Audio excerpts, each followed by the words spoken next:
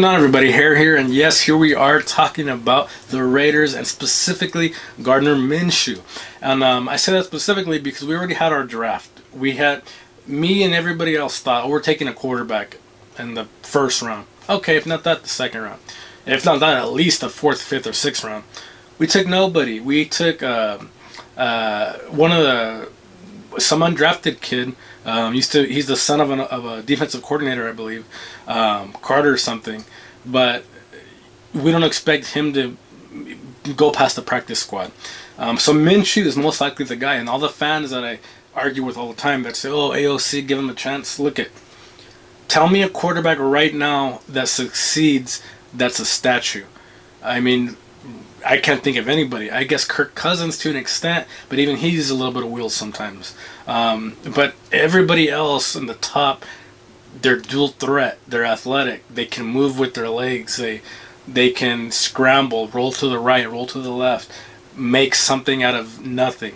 You're talking about your Patrick Mahomes of the world, the Josh Allens, the Lamar Jacksons, Jalen Hurts, even the Jordan Loves, the CJ Strouds, Trevor Lawrence, also Joe Burrow, also not a statue. There's just so many. The top echelon of quarterbacks, even the top 15 quarterbacks, they're dual threat. It's not the old NFL anymore. You can't be a statue. That's my round for Aiden.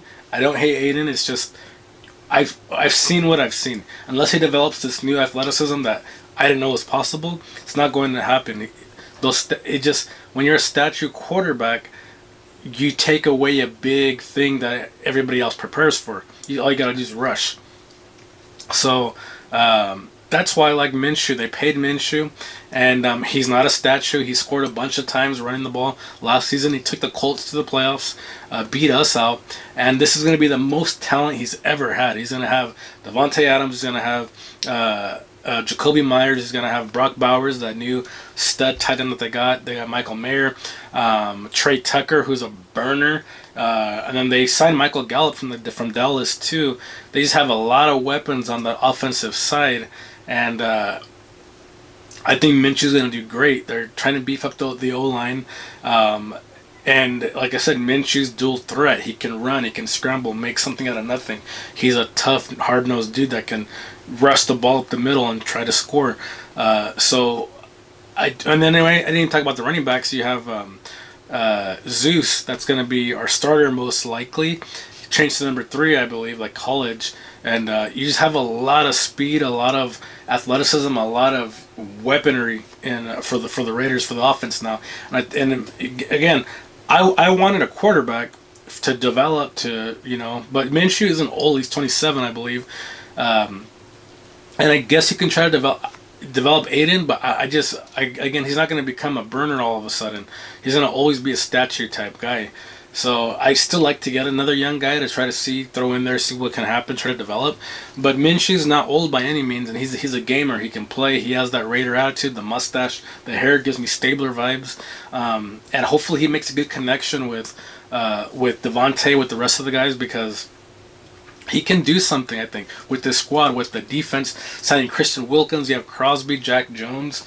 You have so many guys that made noise last year on defense, and then we're the last team that beat the Chiefs before they went on their Super Bowl run last year too. So there's something with that Raider team, and that's with Aiden, I think, only scoring in the second quarter. So we just need some kind of competent quarterback to take this next leap, and I think I'm becoming a Minshew fanatic. I'm starting to believe it. Minshew mania. Let's do it with the Raiders. The black jersey, the hair, the mustache, the craziness. He wears the short shorts. Let's get behind it, because again, we didn't get a quarterback. We didn't get a Michael Penix or a Jaden Daniels or any of those guys that we were looking to get. We have Minshew, and I think he's a big upgrade over Aiden. I could be wrong. A lot of people I've talked to, they want Aiden to start. I have no idea why.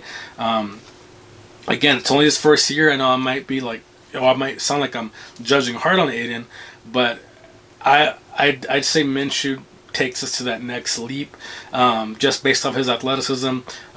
He has pretty damn good throws too. And his ability to roll out and make some decisions, it makes your defense think a little bit. Oh, can he run? He might be able to run. You don't think that with Aiden.